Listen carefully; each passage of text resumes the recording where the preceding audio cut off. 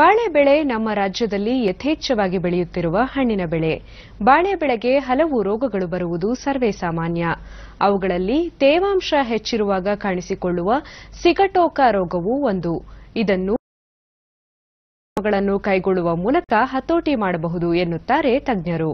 ಈ ರೋಗವು ಇತ್ತೀಚಿನ ದಿನಗಳಲ್ಲಿ ನಮ್ಮ ದಕ್ಷಿಣ ಭಾರತದಲ್ಲಿ ಯಥೇಚ್ಛವಾಗಿ ಅಂದ್ರೆ ದಾವಣಗೆರೆ ಆಗಿರ್ಬೋದು, ಇವನ್ ಹಾವೇರಿ ಆಗಿರ್ಬೋದು, ಶಿವಮೊಗ್ಗ ಆಗಿರ್ಬೋದು, ಇವನ್ ಅದಲ್ಲದೆ ಕೂಡ ಸಿರ್ಸಿ ಏರಿಯಾದಲ್ಲಿ ಯಥೇಚ್ಛವಾಗಿ ಸುಮಾರು ನಾಟಿ ಮಾಡಿ 25ರಿಂದ 30 ದಿನಗಳಿಂದ ಅಪ್ ಟು 8ರಿಂದ 9 ತಿಂಗಳಾಗರವರೆಗೂ ಸಮೇತ ಈ ಬಾಧೆ ಅತ್ಯಂತ ಹೆಚ್ಚಾಗಿ ಕಂಡು ಬರ್ತಾ ಇದೆ.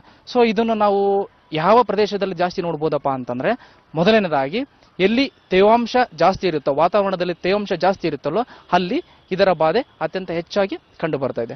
ಸೊ ಇದನ್ನು ನಾವು ಹತೋಟಿಯಲ್ಲಿ ಇಡಬೇಕಪ್ಪ ಅಂತಂದ್ರೆ ಅನೇಕ ಬೇರೆ ಬೇರೆ ಬೇರೆ ಶಿಲೀಂಧ್ರನಾಶಕಗಳು ನಮ್ಮ ಮಾರ್ಕೆಟಲ್ಲಿ ಸಿಗ್ತಾ ಇದಾವೆ. ಅದರಲ್ಲಿ ಯಥೇಚ್ಛವಾಗಿ ಬಹಳ ಸರಿಯಾಗಿ ಹತೋಟಿಯಲ್ಲಿ ಇಡೋದ ಒಂದು ರೋಗನಾಶಕ ಯಾವುದಪ್ಪ ಅಂತಂದ್ರೆ ಪ್ರೊಪಿಕನಜೋಲ್ ಅಂತ ಕರಿತಿದ್ದೇವೆ. ಈ ಪ್ರೊಪಿಕನಜೋಲ್ ಅನ್ನು ಸುಮಾರು 2 ml ಪ್ರತಿ ಲೀಟರ್ ನೀರಿಗೆ, ಅದರ ಜೊತೆಗೆ ಮಿನರಲ್ ಆಯಿಲ್ ಅಂತ ಹೇಳಿ ನಮ್ದು ಮಾರ್ಕೆಟಲ್ಲಿ ಸಿಗುತ್ತೆ. ಸೊ ಮಿನರಲ್ ಆಯಿಲ್ ಅನ್ನು ಈ 2 ml ಪ್ರತಿ ಲೀಟರ್ ನೀರಿಗೆ ಪ್ರೊಪಿಕನಜೋಲ್ ಪ್ಲಸ್ 1 ml ಮಿನರಲ್ ಆಯಿಲ್ ಅನ್ನು ನಾವು ಮಿಶ್ರಣ ಮಾಡಿಬಿಟ್ಟು ಸಾಯಂಕಾಲ ಹೊತ್ತು ಅಥವಾ ಬೆಳಿಗ್ಗೆ ನಾವು ಅದನ್ನು ಸಿಂಪರಣೆ ಮಾಡೋದ್ರಿಂದ ಈ ರೋಗವನ್ನು ಹತೋಟಿಯಲ್ಲಿ ಇಡಬಹುದು.